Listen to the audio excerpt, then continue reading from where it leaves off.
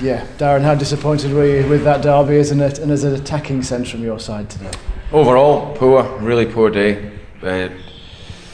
Not happy at all in terms of what we worked on or what we spoke about, playing at a tempo.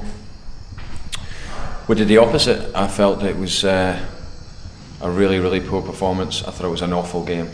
I thought it's one of the worst derbies I've ever seen anyway. Neither goalkeeper particularly had a great deal to do at all. Boring. I was bored to tears. Can you put your finger on why, from your point of view, the side played as they did, given some of the performances we've seen over recent games from Rovers? No, that's I'll have to work out quickly what that was all about, that performance. Excuse me, because it was lacking all the fundamental things you need to win a game of football.